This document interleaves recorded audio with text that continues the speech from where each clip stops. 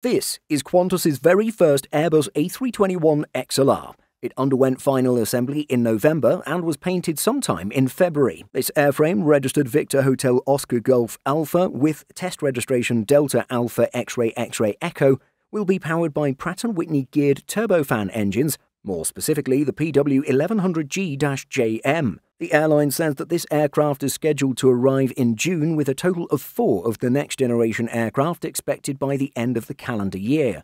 While most people would prefer a wide-body aircraft over a narrow-body jet, the A321XLR with Qantas is still promising to be a comfortable experience.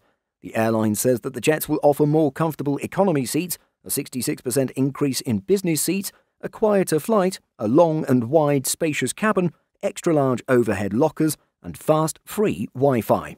Are you excited about Qantas operating the Airbus A321XLR?